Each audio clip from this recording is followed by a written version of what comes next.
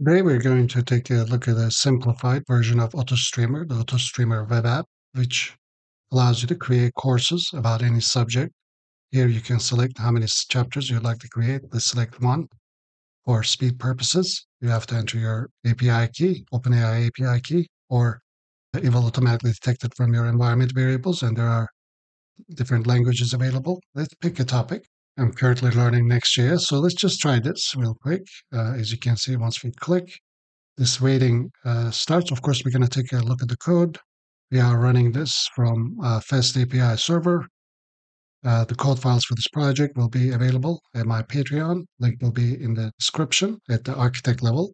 So here we are. So now once the course outline is generated, it automatically switches to the next screen where we get to see the generated course outline, comprehensive overview of Next.js. We can review this. If you don't like this, we can regenerate the outline. Otherwise, here we have some options. Max words is how many words roughly will we have in each chapter, such as each one of these chapters. Type of courses, whether we are dealing with the general topics or code-based topics. Currently, we are dealing with code-based topics and, of course, language. And then we click to generate the course. And this will just be a moment. We will be able to download the course at any time. It's a simplified version of the AutoStreamer app that I created. So it's text only. If you click this link at autostreamer.live, you see you can actually find out more information about the full version of AutoStreamer. Anyway, as you can see, our course is being generated. We can actually jump through the different chapters. It's actually currently being generated, but we can download the course anytime. Click on download it. We have downloaded the course. We can actually start this now.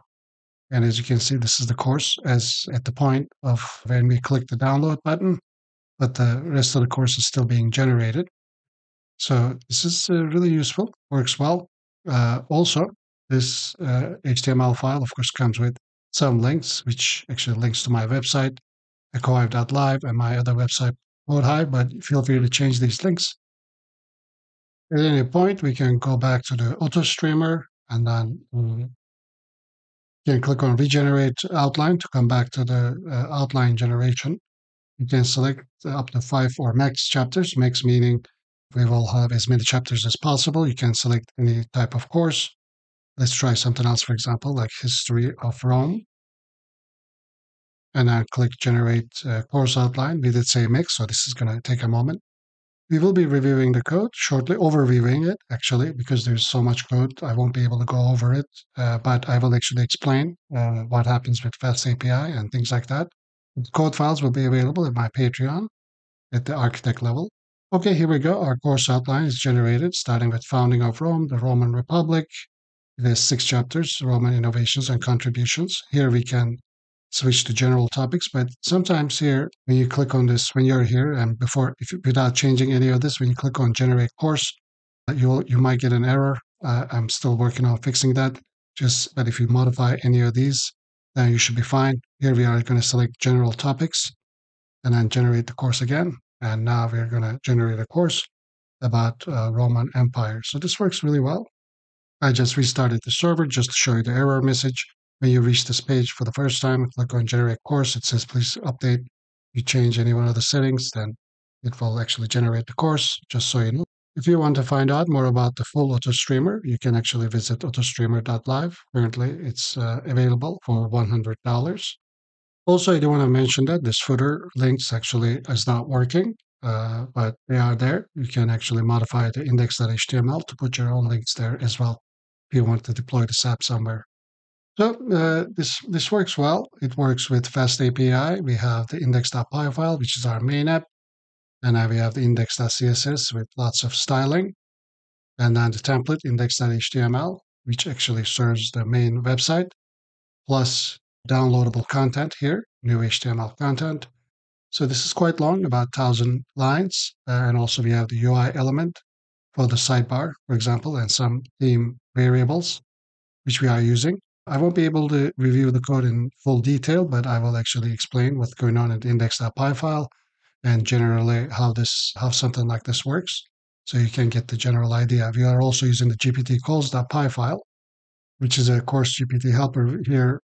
this at this at this file where we are making the calls to GPT to get the outlines and the actual course generation. So all that being said, let's start overviewing the code. And like I said, if you want to have access to this, you can download it from Patreon. I would like to take a moment to talk about the benefits of becoming a patron. As some of you may know, in the last year and a half, I've spent 3,000 hours, over 300 projects as a patron. You will have access to all the code files so you can get inspiration and iterate quickly. Another benefit is that you'll have access to all my courses, and my most recent and most proud one, the 1000x Masterclass, teaching what I've learned on how to code fast and efficiently. Also the Streamlit course and the FastAPI course. In my Patreon, I also have tiers in which you can connect with me one-on-one. Check those out as well. Before I start reviewing the code, I do want to say that I will include a review of how the full version of AutoStreamer works at the end of the video. You can actually watch if you want to know more about that. Let's begin with the GPT-calls.py file, since this is where our ChatGPT course helper is. So here we are defining a class called ChatGPT course helper. It's going to take API key type of course, language, and max words, and it's going to initialize our OpenAI.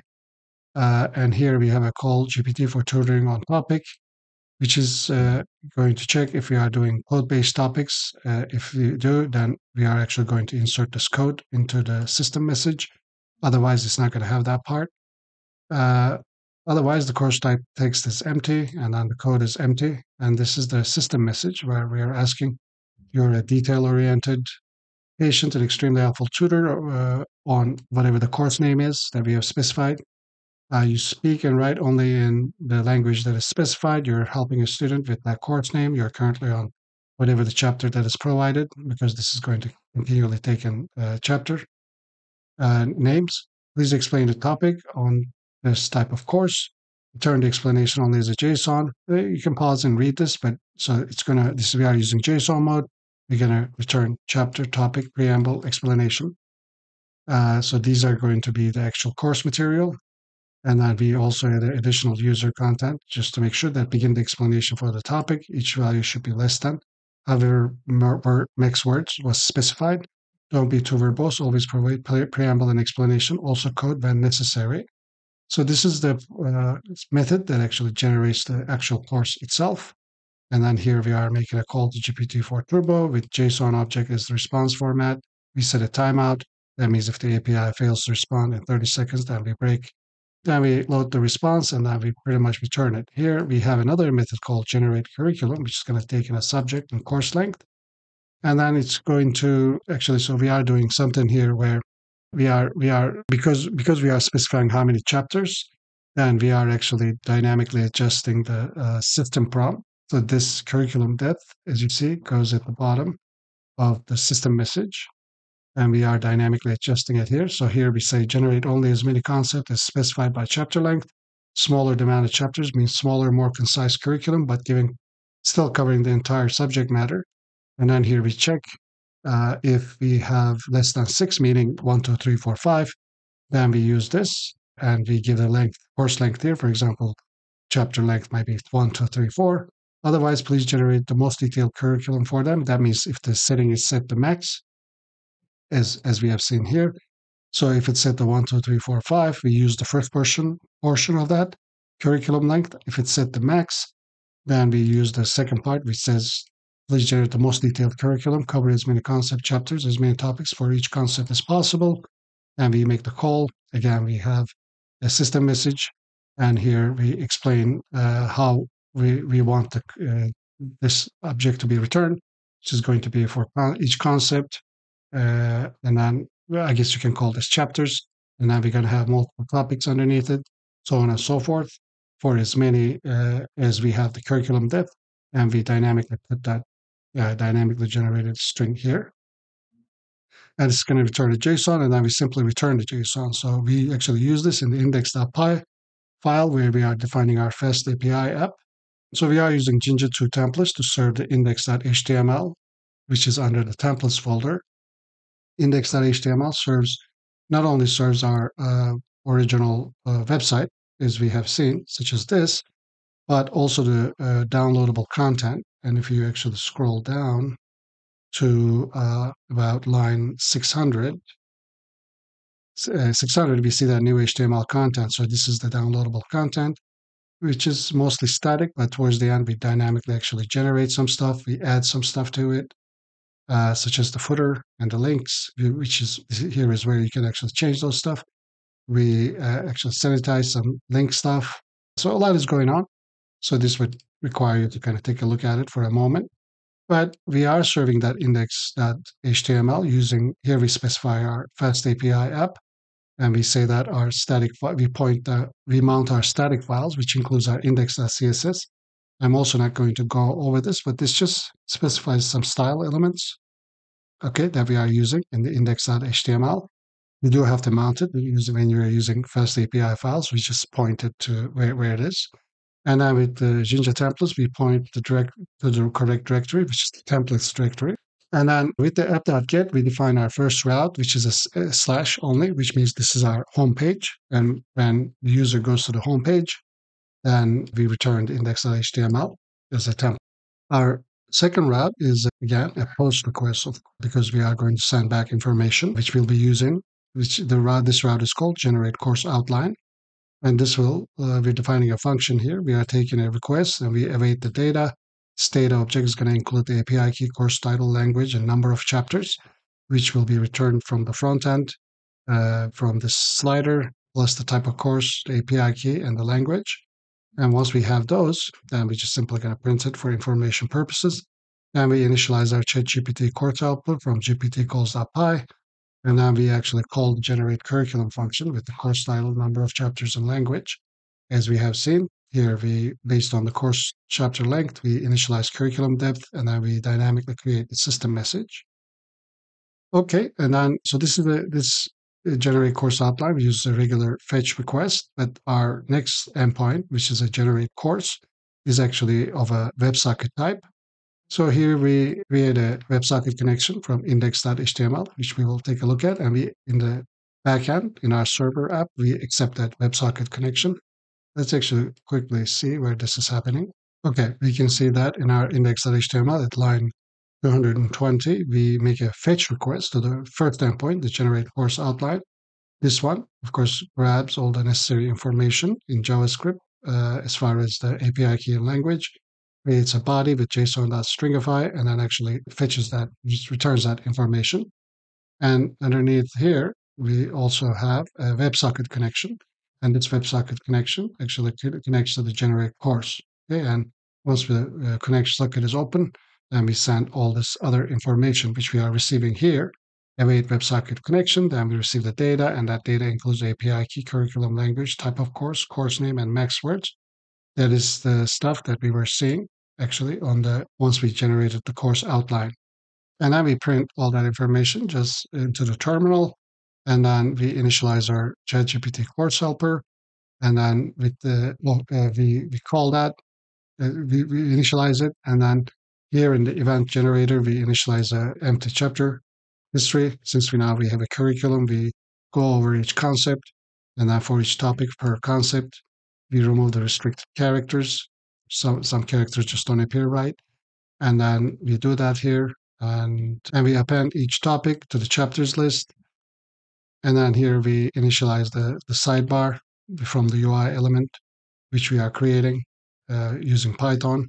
So this is interesting, actually, that we can actually construct an HTML element in Python and then return it from within a WebSocket.